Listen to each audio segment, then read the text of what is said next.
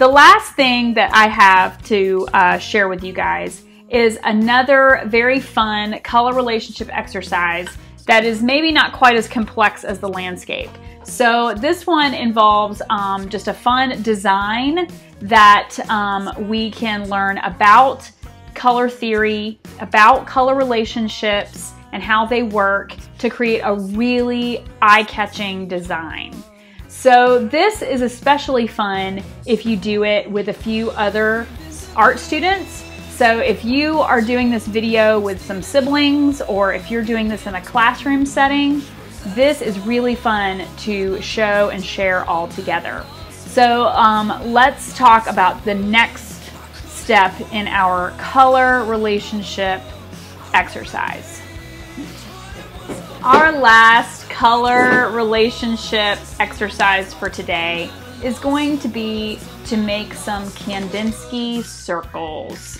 Now, Wassily Kandinsky was a very awesome modern artist, and I would love to share some history with you about Kandinsky. So find a link about the history associated with Kandinsky's artwork attached in the description of this video. Is you will need to make some small squares of paper. We have 4 each, but really, if you just want to keep this simple, 1 is enough. Kandinsky did these beautiful pieces of artwork where he had concentric circles that were all sorts of different colors. So you can use a pencil and you can create a small center circle. It doesn't have to be very precise. Again, we're painting these circles and rings.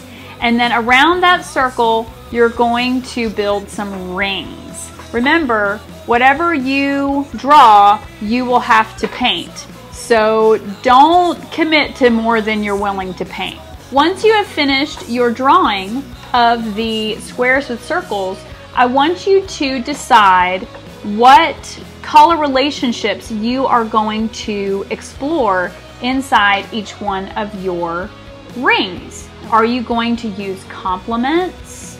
You can start with a green and just go green, red, red. You can do that. You can choose to do a warm color square with all the different warm colors inside of the rings. You can choose to do a cool color with all sorts of cool colors in the square of rings. You can choose to do analogous colors and make each one of the rings a color that blends, like the color of the rainbow. So your final color relationship challenge today is to take these squares and to paint them according to one of the color relationships you've learned about today.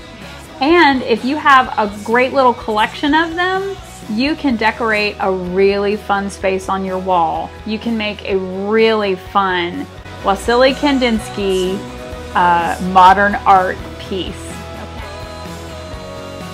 So you can arrange them however you want to, all different ways. But Wassily Kandinsky's color relationship pieces have a really neat look when they're all completed.